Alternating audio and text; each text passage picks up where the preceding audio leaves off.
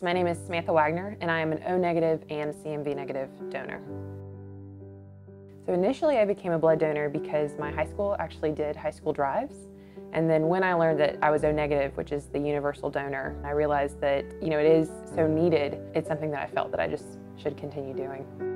Part of also why I give is I had a cousin when I was growing up who was diagnosed with cancer. When he was going through treatments, he really needed those transfusions, and he specifically needed the CMV negative transfusions because that would not cause his body to have an immune response to the blood. To know that somehow I have been given a blood type that would have been life-saving for him is really powerful.